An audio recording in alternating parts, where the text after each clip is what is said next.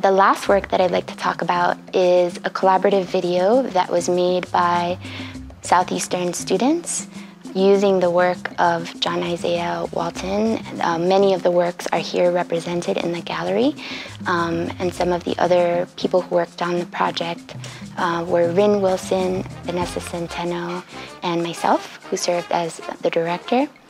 And so to make that work, what we did is we made images of all of John Isaiah's paintings. We photographed them and then cut up those individual images on paper and animated them using a very crude animation technique, stop motion animation.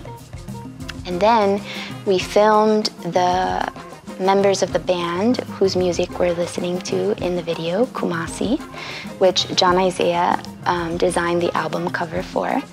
And so we took that footage of the band members and we did an animation technique called rotoscoping, which means you take the animation frame by frame and you paint over each individual image to create this kind of animated effect. So here we're pairing this very crude technical style with this very kind of sophisticated style, and in that rotoscoping we tried to emulate the loose brushstrokes that John Isaiah Walton uses in his paintings to tie it all together. So some of the narrative themes were really happening by chance. The workshop that we conducted with students here was very kind of quick and dirty. We did it very fast over the period of just 1 week. But what's important about that is that as we were working with chance in this kind of almost surrealistic manner, several narratives began to emerge, which were kind of paralleling some of the themes in the show, like social justice issues, some personal narrative. So in one of the scenes we see a baby being born out of this woman and John Isaiah's partner, and he had just had a baby very recently. So we kind of see art and life and some of the themes in the show coming to life in that animation.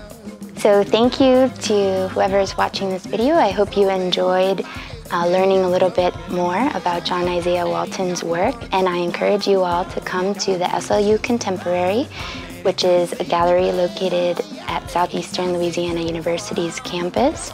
We're going to have a huge closing reception on September 2nd, where the band Kumasi, whose music is playing in the animated video we've produced here, will be playing live, and we invite all of our community to come join us for that special event. I'd love to thank John Isaiah Walton for producing this beautiful work and bringing culture to our institution and bringing rigorous ideas to our institution. And I would like to thank my gallery interns who worked on the show, Catherine Shepker, and the folks who produced the video as well. Nathaniel Britton, Rin Wilson, Vanessa Centeno, Liza Allison, and Brianna Silva. Thank you.